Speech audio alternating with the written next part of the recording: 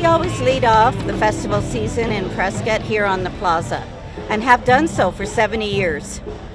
So we're pretty excited this year. We've got a lot of new vendors, and I've been hearing good things about people pleased. They're walking around, they're saying, oh, I haven't seen them before. Oh, and look at all the jewelry I've bought. And I'm just dying to buy such and such, you know. So it's nice to hear that. I think it's important because people have been shut up all winter, you know, no festivals. And with COVID, of course, it's accelerated the need to get out of the house, and it's a beautiful day. So beautiful day for Mother's Day, so I have a bunch of paintings to sell, and I do paint exclusively from life. So everything here is from life, plein air or, you know, a setup.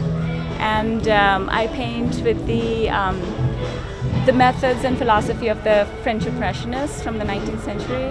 Mother's Day, I feel I should be able to do whatever I want. So what I want to do is I want to be here.